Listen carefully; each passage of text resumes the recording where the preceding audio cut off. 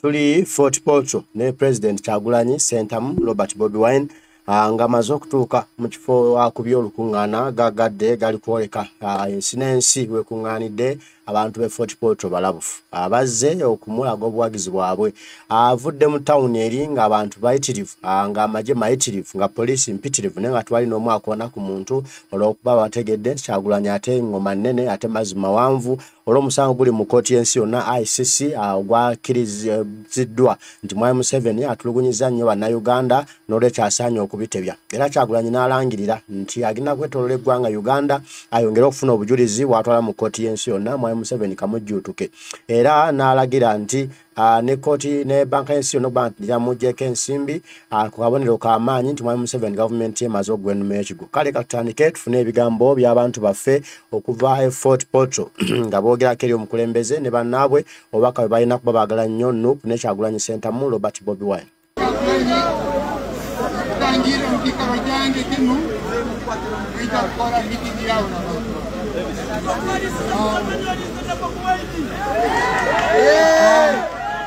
Kurmuno kingoza propaganda itwena tulbantu ba Uganda and itwena to human being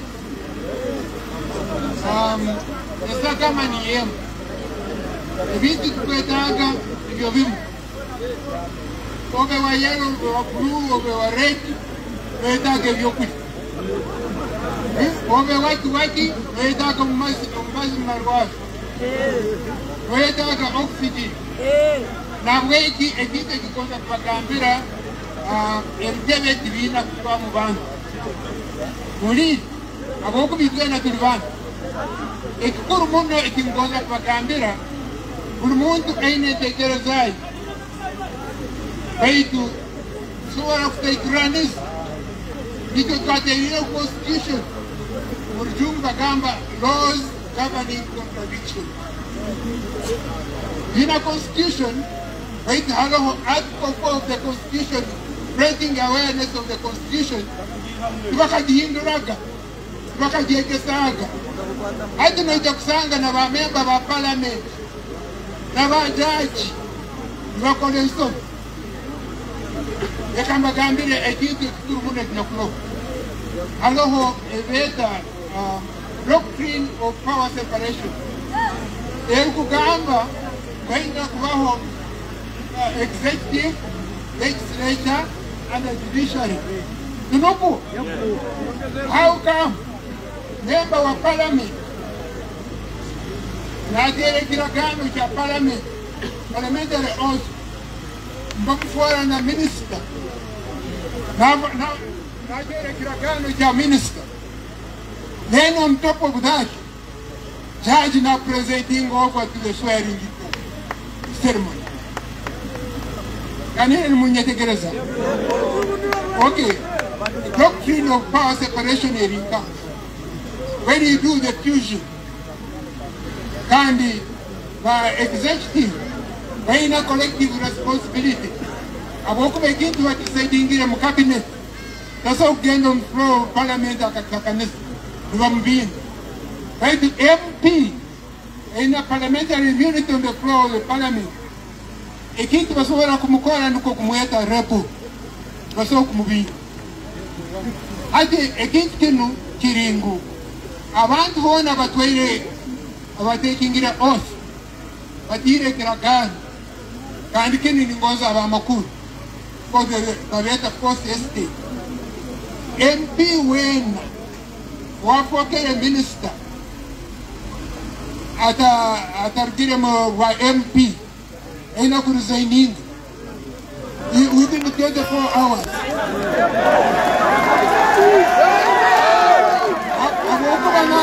Now I treat a Kiragano, a Kiatire Constitution. All things handy Kirhan. The MP. The MP Nagamba. The Kiragano is up there and parliamentary oath. I swear in the name of God, the Almighty God, solemnly affirm that I will give faithful service to this parliament and support and upholding the Constitution of the Republic of Uganda is the law established. Aja vile Uganda na honera Constitution, and the Constitution is supreme. Nika kila kipuru kigamba is powers separation. Aja vile Uganda muneja kihonde, and haja kichi. Okabaja sobora kubaranga. Nikara MP of this. Then na judge, judicial oath. Now Nagamba will do right to all manner of the people in accordance to the Constitution.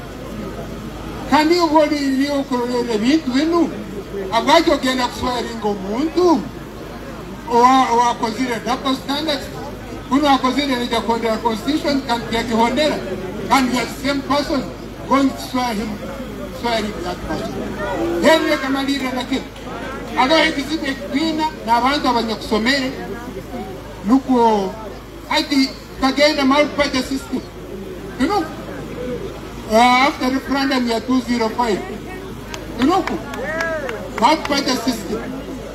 I think, again a multi-party system.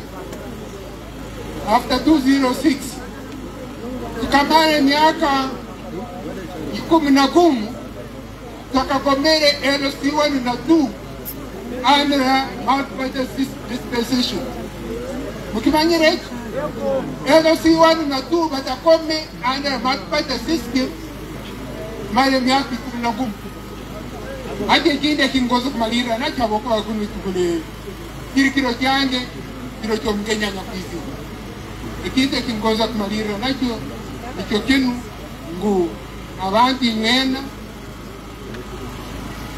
tunamisiwa bwanyu usome Constitution yeki kandi ikinde kikirayo obukuru nuko kurora ngu itwena ebitebe byatwakaniza abokube byona nicho kimu kandi ikinde multi-party system wenda kuloka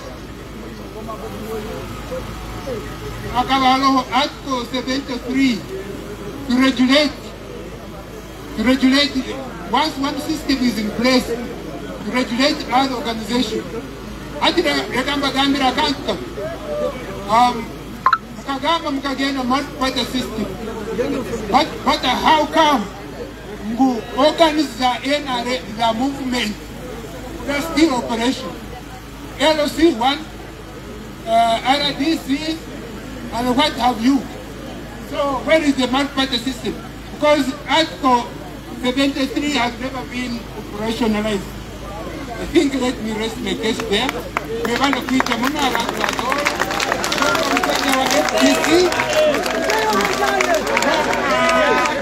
People power! All power! People power! Secretary General National Unity Platform. People power. Mutere mungaro Davis wa muhumbu.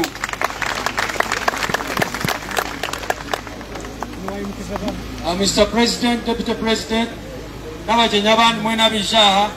Harona mzee mbisho wananda kusha kola mzee President. Mzee isha omulamuseo musiri ogenda kumuleta pola pola aje. Kali omulimu gwanje numuche munonga. Mzee yananda kola mzee President.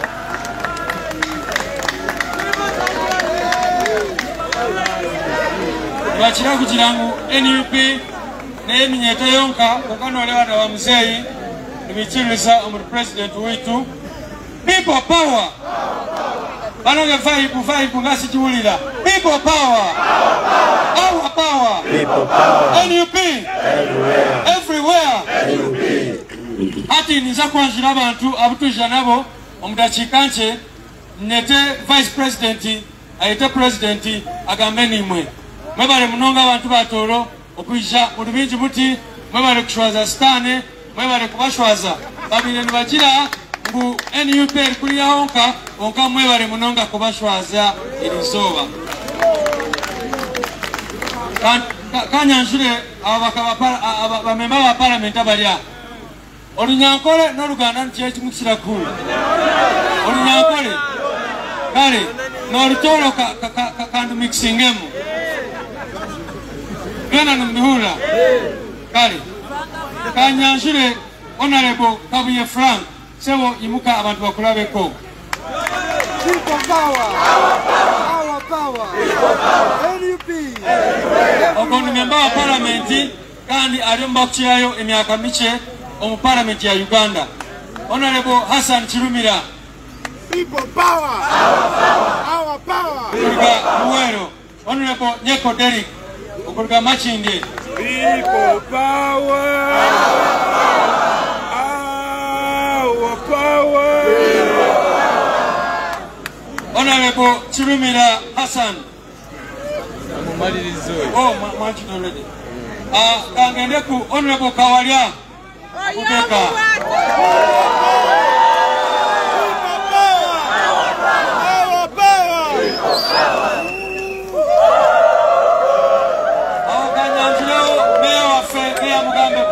People power!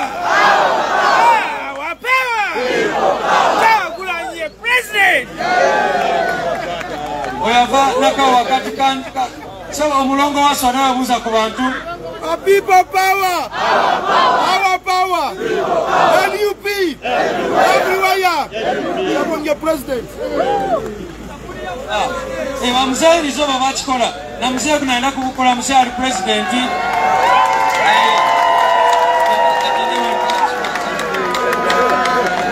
Amuleva mzee. People power. Our power. Abakurusi.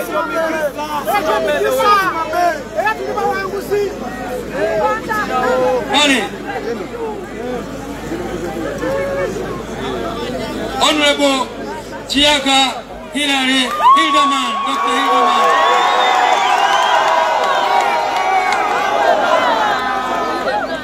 Honorable Kanyike Ronald Evans. People power! Our power! People power! NUP! Everywhere! Honorable Sekavira Dennis, all the way from Ruelo. People power!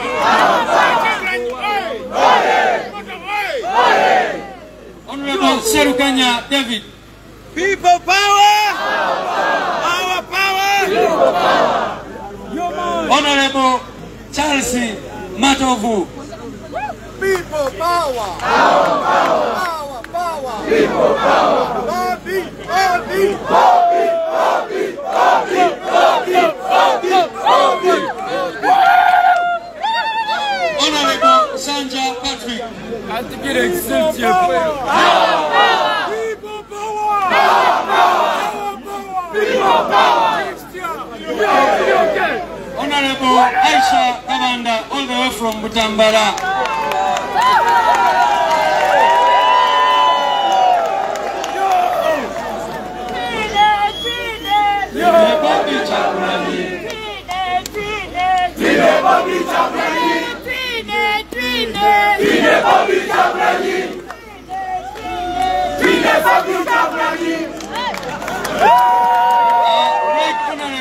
Zahara Mwirika, Speaker, Kampala Capital City Authority.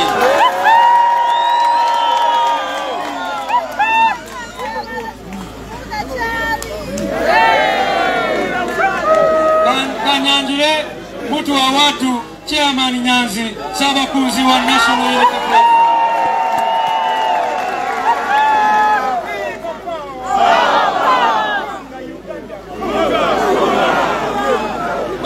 Kanyanjure, Orukura, Chairman Yajangu Muhempako, Mamherezea. Abuli. Ati, Orukura institutions za OMNUP, Comrade Musiri, David Oji. People power! Our power! People power!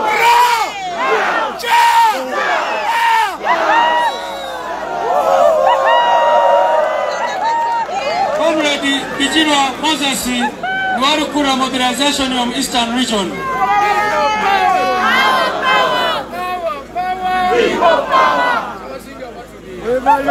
Comrade Honorable Nagatanzi Farida Orukura Demobilization in Central Region. People power. Sebo Mayor of Ndagala Oyimire abantu bakulabeko. People power. People power. People power. President. Speaker we machinge abantu bakulabeko sebo. People power. Our power. Our power. People power. People power. Our power. Akaama retired Lieutenant Waswa Juma Haji Ogu Abire Ali Omu NRM Numureba ine nomutari James Benara World Fair.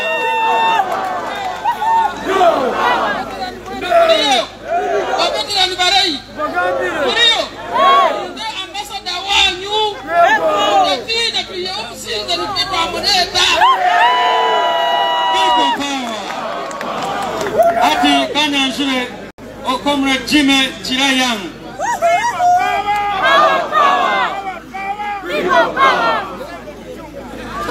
Abarukureba Zungururu mulika NTV Zungururu. Ati irakeru mani muhuramu Zungururu. Naro muntu wa National Unity Platform. Nuwogari aha Ivan Cheyune.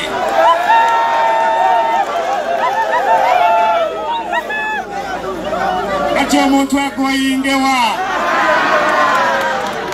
People power.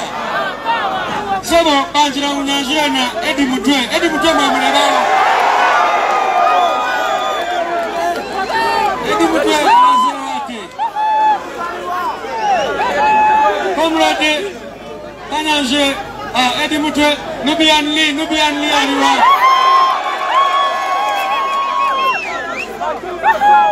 Nubian Lee Edi Mutwe.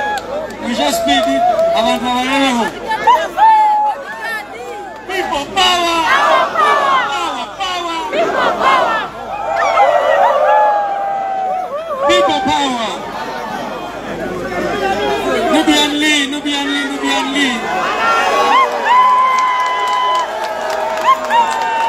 Ogunori Kula, Ebe Kweshongola, Nemizano, on National Unity Platform.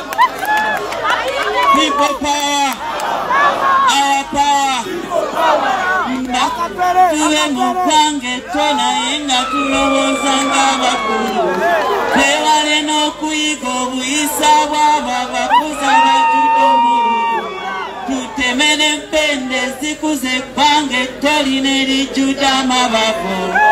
Saba kwechukanye mitima pe Uganda. Siba ulira kwechukanye mitima pe Uganda. Kitemuti kwechukanye mitima pe Uganda. We are the country, we are the future, we are the change we badly need. We are the youngest population in this world, we stand a chance. We are the leaders of the future and the future is today.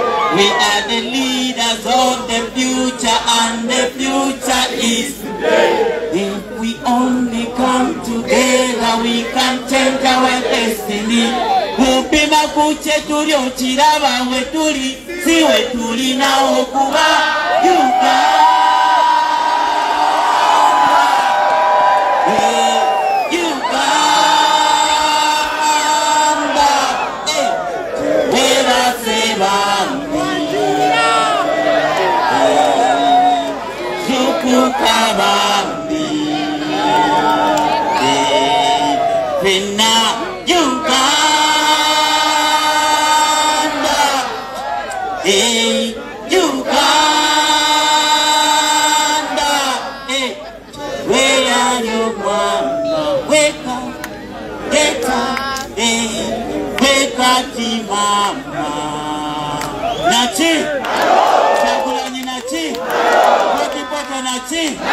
People power nati.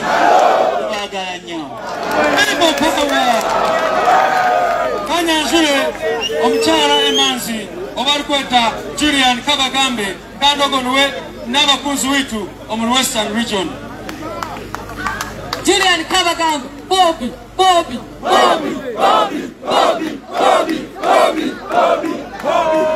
People power. abebembezi nyuma bingi ba speaker mwena butanjira speakers na councillors mumanyi muleseyo nga nkigenderedde kanyanjire ba speaker mwena bali aha na bakansala mwemerere muwubire abantu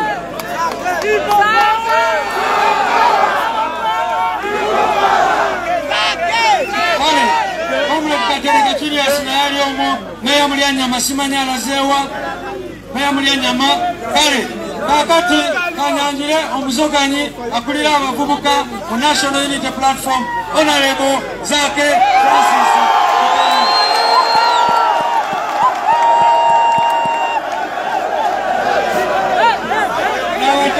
na mwebirwe na bamulesireyo na nina kwerereka nawe mubanze mwatunga vibe kandi abebembeza abantu bona nibaza kwija nibaza kubasharaho nimangu mutegereze ebigambo bya president ati ngo nakutwala obwire bwingi munonga ngenda kushaba twakire vice president witu aishe atwakirire president Kyagulanyi Sentamu Robert agambe onike ebali munonga Our power everywhere. Oh yeah. Our president and that's why remain so. You should always answer like that.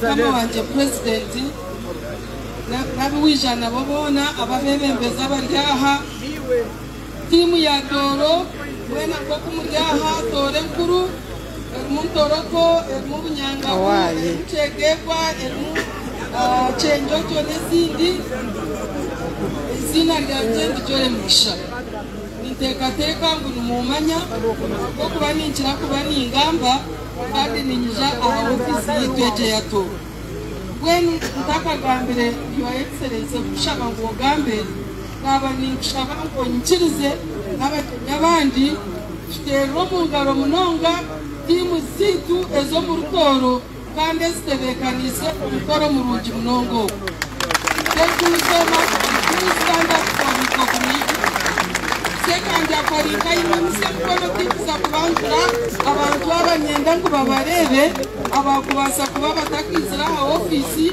ninga shumtaka barebere nanisha bangu mubarebe mbetegereze umuragume mwabareba umanye ngwejo niyo timwe itwinaha kandi kurabuce kubebe ikabo webare munonga babatego mu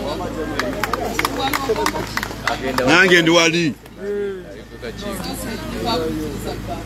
no mwami sekanja ko indeba noribwaribwa moshone cyokwendaga tibine mafabo gumya tukomyeho sawa ya na president abaramusyo ndamubera mugisha bijahan Jore Mugisha vice president abaganje sekanja ko Juriam chairperson wa Sabulijoni ninyenda kubasima abantu badoro abo mutima omukoto muno gwe mwolekere nsibanengambira abantu ba Kampala itoro waliyo abantu kandi abantu ba Ruhanga wetu nyenda kugambira ekigambo kimwe bayine kusaba hariwe mazi za doro bakasiba abo muri mukuno nyendo zimanyira abo kuba nezo hiro zaitu omo chamani wa Kibale sabu kaunti bakamusema emyezi 16 abo ya struggle so omusaita ngono hariwo omusaita onde bamweta chamani wa Rugongo ita tulole hariwo mobilizer wa potro walizemo state hariwo hano ngera kumasa president nje omusajja akombe akujekere kintu ekyo oyo nebembera obakalicha mu NUP Toro Sub County Toro Sub Region so ndijona chabani wa Chenyojo district alo Kansime John chamani wa Chitakwenda Chebweka district alo Masereka ogwa tukoli somero lyeni yokero bandise mukamwanyi Mr. President ine somero lyeni UP eliye mikono eli bandize mu Uganda ile Bundibujo district so nenda kusayitogo akoze mu mukoto muno akandwala Bundibujo twakaba katurukaga ezeni UP abantu bayindukire nenda kurukayo tuna abantu 12 evidence nenda kuzikoreka mukama wanje alokasubira kuna soluzeyo okuruga oko Bundibujo kasasiro bwenyiroko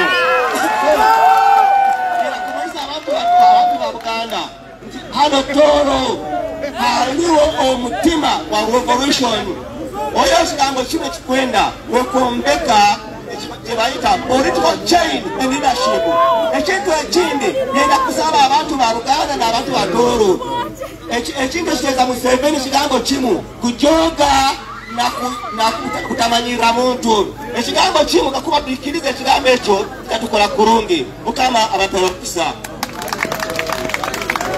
ngeno okukurata gamba kaba basheshamu ona ikaire nagenda kufa ambwenu kama sinko watunga chatsi sinkuza kusibaho nyenda kwebaza timu zanje zeno zo mu Western Uganda nishababu umuntu wena orukumanya ngwali aizo mu office ya NUP nari agaka chiko akahansi mbwenu ayimusi omukono president amurebe n'abajiji abebe ndasi ababa mu Western Uganda bona baba kama wanje babo takwara bwire ndakusima mwisho babona baryaha okole kwa kwebembera izabo manya niwe president utende president omukolo bwegutyo bwegutambula amaanyi mangi essanyu lingi omukwano mungi eri president Kyagulanyi Ssentamu Robert Bobi Wine Banansi abantu ba Etolo Fort Portal baniriza President Kyagulanyi Ssentamu Robert Bobi Wine mu kitundu kino okujja okwogerako gye balera okujja okubabulira enteekateeka ze bamulaze omukwano mungi ekitibwa kinene era amaanyi gadde eri Mukama Katonda olw'omukwano guno gwe bamulaze olw'amaanyi gano agabadde olunaku olwaleero kati katulinda ate ebinaddako kubanga ekintu ky'amaanyi kale Mukama asaba abankuumi ati Katonda mu kwogera kwa President byonna birungi baagala nnyo.